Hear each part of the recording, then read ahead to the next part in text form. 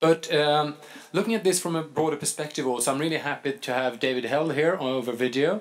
David Held is, for those of you who have read his books and been a leading thinker in terms of both in terms of where can we go with the global governance system, but also why aren't we doing more? And I'm happy to introduce David here as talking more about the fact that we have a situation where we need really strong global action, but at the same time we seem to do even less. So without further ado, David Held, over to you, and I'll click your slides. Can you see me? Yes. Well, good afternoon to all of you. Can you hear me well enough? So, a little bit closer. Well, I'm quite close to the microphone. I just want to make sure you can hear me properly. I can't hear you completely, so that's we may have a sound problem. Can you hear me? It's better. All right. Well, let me just give the introduction, and you can tell me if you can hear me properly. I just want to, first of all, apologize for not being with you today. It's the start of the new academic year here, and we are surrounded by thousands of new students. That's why I have to speak to you today on Skype. The second thing is, of course, it's a strange experience for me to speak with you on Skype, even stranger for you probably, over this, and I apologize for any awkwardness. And thirdly, if you have a chance later, Google images of Durham Castle, and you'll see where I am. It's an absolutely magnificent castle and a very exceptional one because it is used every day as part of the University of Durham. Now, did you hear that? Yes. Did you hear that? Is that a yes? Yes! Good, very good. So let me go on now. My talk in the next 12 minutes or so is on the theme of global risks, gridlock, and global governance. And I basically want to argue to you that what the mechanisms, the institutional mechanisms that created the success of the post-war period, post-war prosperity, economic growth, the integration of the world economy, the rise of Asia, and so on, the conditions which created that success have now created such success that they've created unintended consequences which outstrip the capacity of existing institutions to manage contemporary global challenges. That is basically the argument. Here come some examples, then the detail, and then a conclusion. Are there pathways out of gridlock? So let me start. The Doha trade negotiations are deadlocked. Despite 8 successful previous multilateral trade rounds, climate negotiations have been going on for 2 decades without finding a way to stem global emissions. Global emissions, as you know, are steadily rising and will continue to rise as far as we can project it. The UN is increasingly paralyzed in the face of growing insecurities across the world, Syria being the latest dramatic example. Despite the recent developments on chemical weapons on the ground, that doesn't make much difference. Each of these phenomena could be treated as if they were independent and an explanation sought for their peculiarities. Indeed, I've gone to many lectures on why Copenhagen failed, why the Doha trade round has failed, and so on. But what strikes me is not their particularities, but what strikes me is what they have in common. And that is what I'm concerned about now. I want to suggest to you that global cooperation is gridlocked across a range of areas. The reasons for this are not the result of any single underlying causal structure, but rather of several underlying dynamics that work together. Global cooperation today is failing because, not simply because there are many difficult problems to solve, and they are difficult, and they are very hard to solve, but also because of the unintended consequences of previous phases of huge, colossal, post-war prosperity and success. Are you with me so far?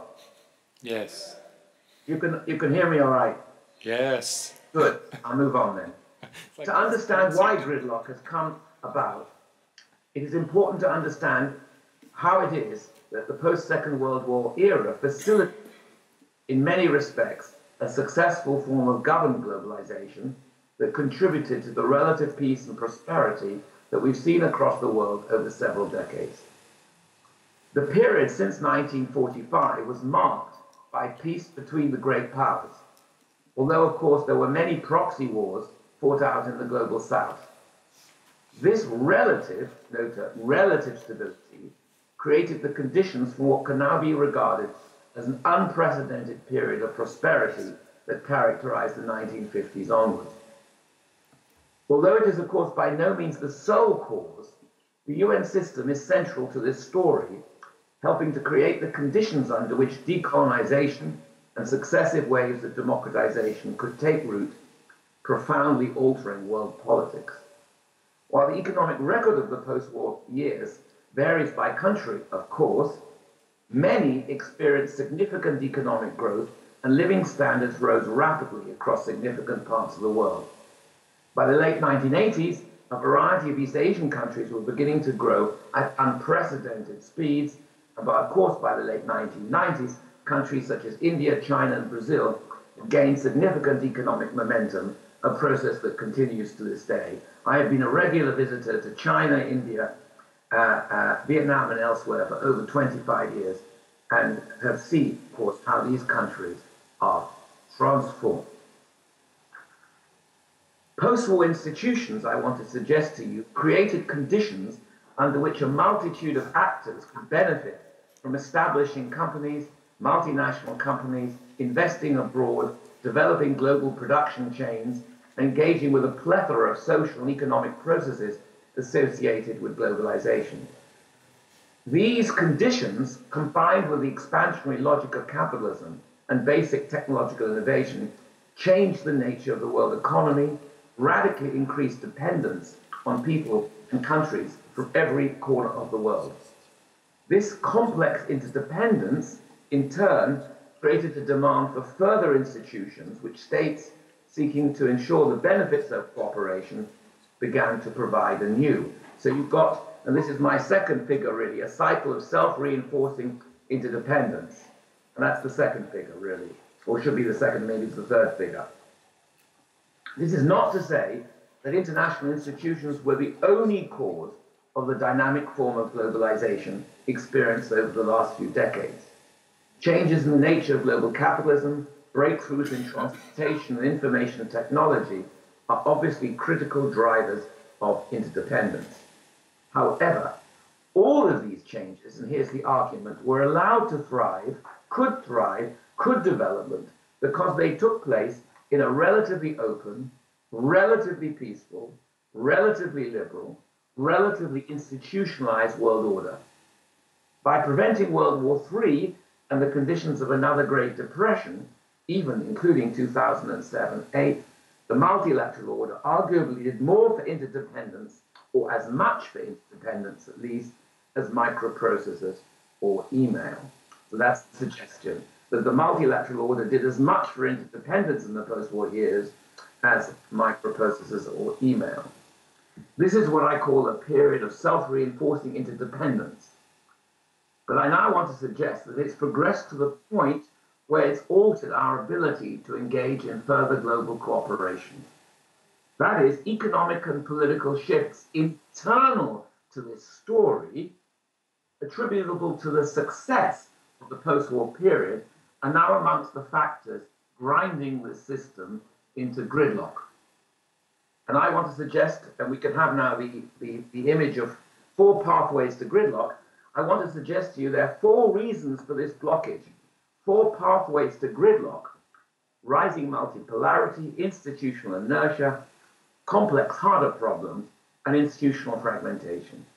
Each pathway is a separate causal pathway and can be thought of as a growing trend that embodies a specific mix of causal mechanisms. However, gridlock at the global level often comprises a mixture. Although each one would be enough, it often comprises a mixture. Now let me explain each of these mechanisms in turn. And you will see that each one, in a sense, is itself a product of the success of the post-war period, but has now become a question or a problem. Let's start with growing multipolarity. The absolute numbers of states has increased by 300% in the last 70 years, meaning that the most basic transaction costs of global governance have grown. More importantly, and this is much more important, the number of states that matter on a given issue, let me emphasize that, the number of states that matter on a given issue, that is, states without whose cooperation the global problem cannot adequately be addressed, has expanded by similar proportion. So to solve a problem today, we need more states collaborating with each other than ever before. At Bretton Woods, let me give you an example. In 1945, the rules of the economy could essentially be written by the United States with consultation with the UK and other European allies. In the aftermath of the 2008-9 crisis, the G20 has become the principal forum for global economic management, such that it is, not because the established post-war victors desired to be more inclusive, but because they could not solve the problems on their own. However, a consequence of this progress is that many more countries, representing a diverse range of interests, must agree in order for global cooperation to occur, and that is very hard. Anyone at Copenhagen, for example, will know how hard it is to get a large number of countries with a diverse range of interests agreeing to produce an outcome called global cooperation. It's extremely difficult. On top of this comes something else called institutional inertia, the second pathway. The post-war order succeeded in part because it incentivized the great powers to stay in the key institutions. It embedded their privileges. From the UN Security Council to the Bretton Woods institutions to the Non-Proliferation Treaty, key pillars of the global order explicitly grant special privileges to the countries that were wealthy and powerful at the time of their creation. In other words, the architects embedded their privileges into those institutions, hardly a surprise. This hierarchy, I think, was probably necessary to secure the participation of the most important and largest countries in the post-war order, in order to avoid again another League of Nations. Today, however, the gains from this trade-off have shrunk while the costs have grown.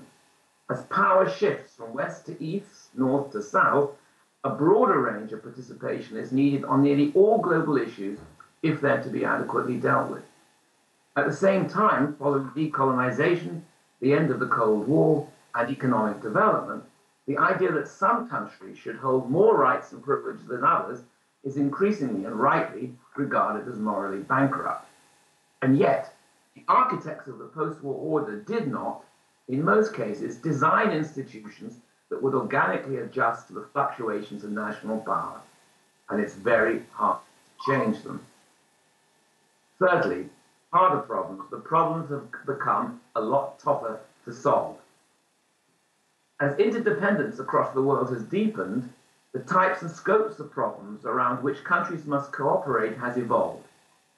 Problems are now both more extensive, implicating a broader range of countries and individuals within countries, and they're also more intensive. You want me to start? Oh.